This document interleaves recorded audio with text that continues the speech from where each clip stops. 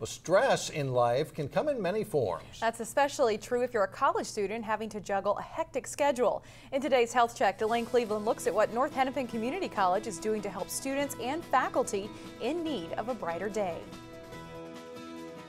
College is really stressful for a lot of students. The cost is increasing. College life comes with a certain amount of pressure. Because they expect you to get certain grades, and if you don't get to that grade, you can't continue in the program. It's a lot to put on a person. Combine that with the stress of everyday life. You gotta work, you gotta pay bills, you gotta go to school, get them good grades. And it can be downright overwhelming. Come on over. You want to say hi? Which is why North Hennepin Community College invited a furry, four-legged friend to campus. He's here for visits. Meet Pluto, a therapy dog with one important job: bring joy to anyone he comes in contact with. It just brightens everybody's day, even my day, even though I don't need the dog, but it's just awesome. This is Pluto. It's a program that began earlier this year, and so far, he's been an absolute hit. We need it.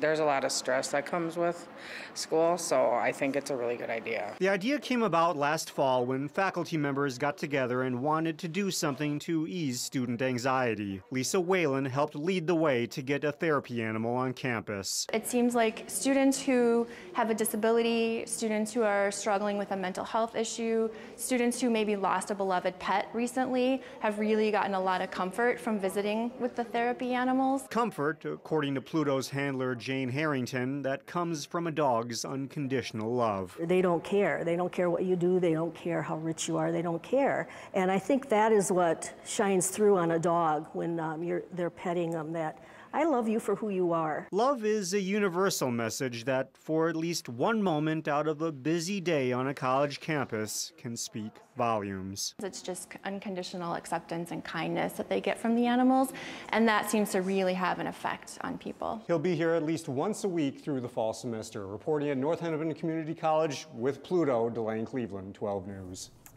Thank you, Delane. Volunteers from the North Star Therapy Animals bring the dogs to campus. Faculty members at North Hennepin say they hope to expand the program in the future to have more visits to campus from animals such as cats, rabbits, and guinea pigs. He's probably the most popular guy around. Yeah, he gets nonstop attention. So Definitely I'm sure he loves does. it too. Right.